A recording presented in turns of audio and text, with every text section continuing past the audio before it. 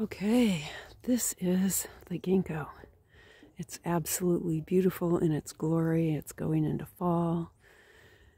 And so this is a medicine garden where I work here, and what we do is we collect some of the yellow leaves and some of the green leaves, and that's what we make our tincture out of. It's really good for your brain. Yeah, Ginkgo biloba. This tree is like one of the oldest trees on the planet.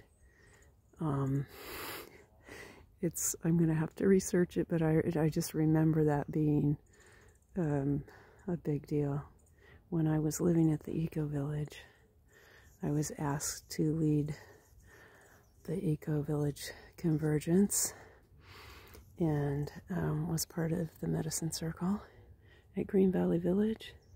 And what I did to prepare myself mentally is I collected a bunch of ginkgo, and I